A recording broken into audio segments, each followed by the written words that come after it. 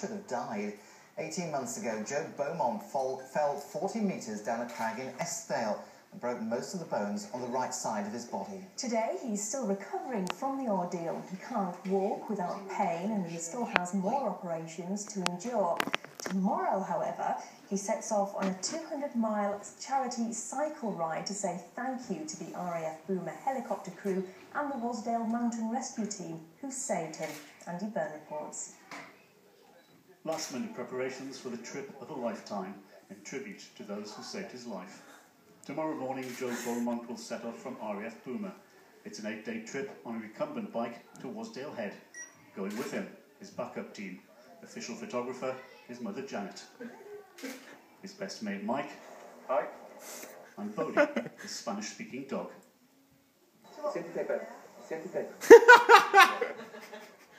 And Joe starts pedaling while he still has a broken leg. They may call him Crazy Joe. It just only hit me in the last couple of days, thinking this is actually a pretty stupid idea for myself. I don't know if I can do it physically. It's just maintaining the positive attitude that will see me through it, I hope, and having my friends and family around.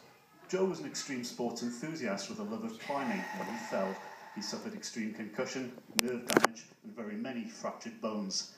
He's had numerous serious operations and has several more to come. He accepts his extreme days may be over. Yeah, I just can't do any of that anymore. I've certainly lost that ability. It's been quite difficult, I will be honest, because as an extremist, you still got that itch to scratch, you know. So I've had to really bring everything down to a level where, you know, get used to a sedentary life, as it were. While Joe appreciates his rescuers appreciate what Joe is doing. The Wasdale team have dealt with 93 incidents this year, and fundraising is something we have to do on top of all the training and the call-out, so any help with fundraising is really greatly appreciated. Joe starts at 9:30 in the morning, the beginning of 8 days.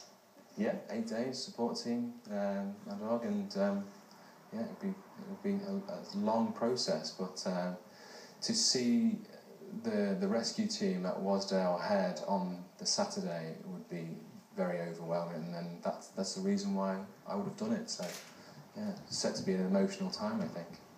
And the team have one last message for Joe. Good luck for the race, and we look forward to seeing him on the 13th. The race. Reporting. Mind that cipher. Hey, well done, Joe. Well, it's like we can bring you a happy ending to a story we featured